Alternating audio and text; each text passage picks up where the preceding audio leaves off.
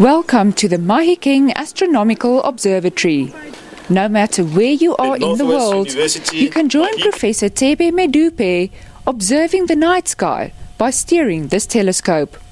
All you need is a smartphone or any device with internet access. All you need to do to access this telescope is to ask permission from us.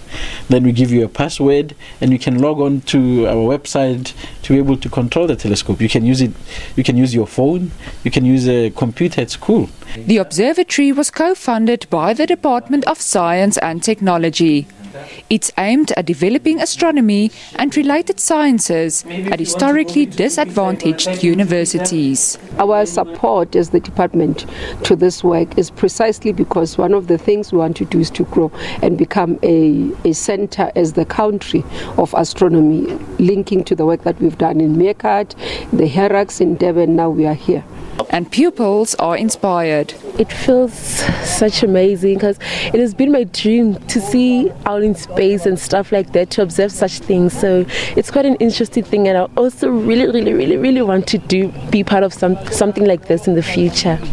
Today is a very exciting day, knowing that I'm here to see what our scientist has done for us. It made us. It's going to grow us as a generation, the youth of today, to be able to access how the technology comes from. And I'll be able to tell my children that I have seen something inspiring in my life, and I'll always uphold the excitement of seeing this today. The telescope will mainly be used to study the interior of stars and their evolution. Another very important topic that a small telescope like this can make an impact is on searching for exoplanets. Exoplanets are planets that orbit other stars. You know that our sun is a star.